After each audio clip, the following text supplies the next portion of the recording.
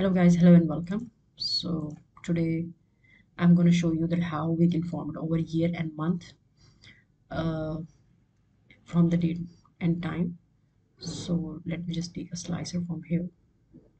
So this is one of my slicer and I took it here and I will take from date time year, like I'll drag years here. I can change the properties into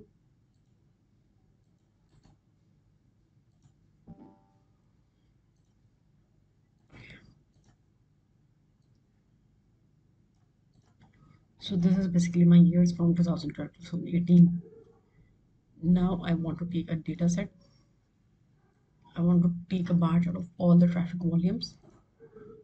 So let's take on y-axis what is traffic volume. So it shows like this, sum of all the traffics. But what I want formatting into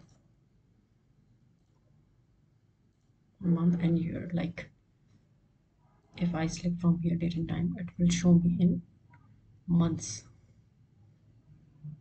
But what I created for you, I will delete it from here and I'll go there. I'll go on date time. It shows like this. Okay, so I go on date time. I click this. I click new group and give name is year and month. Right, and I will select here a months, and from here I select one. So this is basically from minimum 2012 to 2018 data, but it will show me right now from year and month formatting. So let's see it now. Okay, so let's drag it over here, and now you can see it shows me like this. And now I'll take a 1 year, so it's a Jan, Feb, March, April. Those are Satra, those. Or if I want to take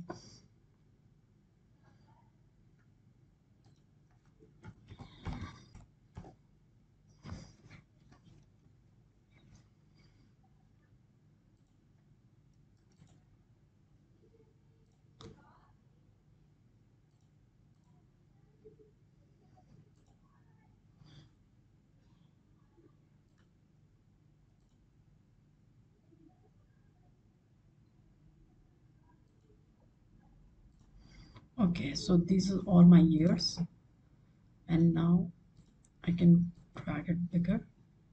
So these are all my years, and these are my traffic volume month on month, right? So let's see. Okay, if I click 2012, it will show me all the month of 2012 in the formatting of month and year, like this, July 2016. Okay, 3 months, 6 months, January, February, March, April, May, June, July, August. Okay.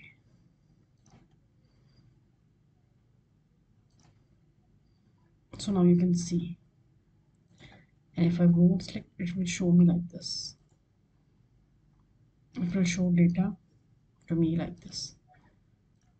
So this is basically the right formatting for the month and year. And we can create it by using a group like this. If I want to edit it, you can see year and month group, date time, size of bins, and bin is 1, and this is just a setting for creating a month and year formatting.